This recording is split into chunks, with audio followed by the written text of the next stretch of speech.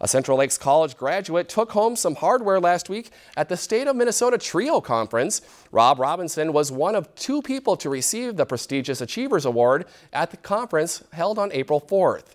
Trio is a program at colleges and universities across the country that provide academic services and assistance to first-generation low-income and disabled students. The 2 winners were selected from 69 Trio programs around the state, and Rob is only the 2nd CLC student for the grad to receive the award. Rob's story is evident and continues to be told at CLC.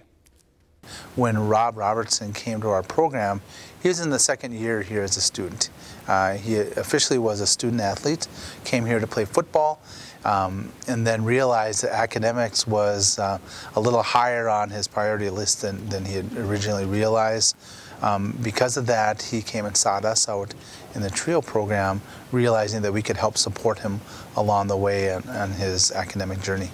After graduating from CLC with an Associate of Arts degree, Rob went to graduate from the College of St. Scholastica with 2 bachelor degrees and currently works as a case manager at a local treatment center.